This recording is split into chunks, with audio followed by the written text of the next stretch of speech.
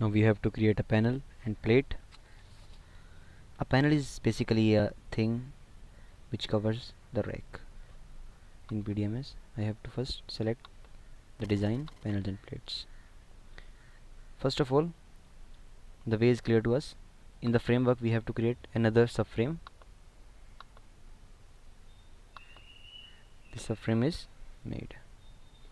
Now in that subframe, I have to create a panel. Now I have to give the thickness of panel, name of panel, or the details, piping center line, detail obstruction center line, whatever we want to do. Now I can create it in levels. The best thing is to create it.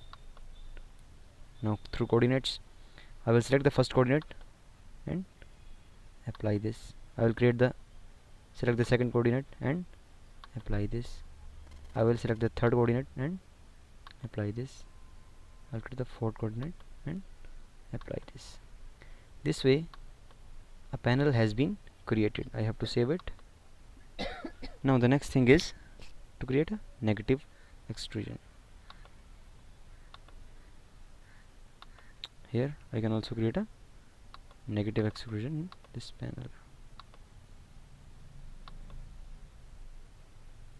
The whole depth, the whole diameter, anything we can do. Let it be 100. I have to give the coordinates.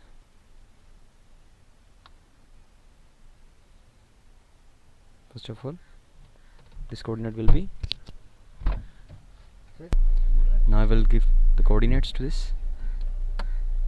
East coordinate, let it be 1000. North coordinate, let it be 3000. Up will be same, and apply this. Second coordinate, east 2000. Third coordinate, north 4000, and again east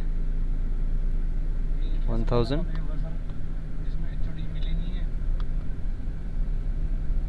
Like this.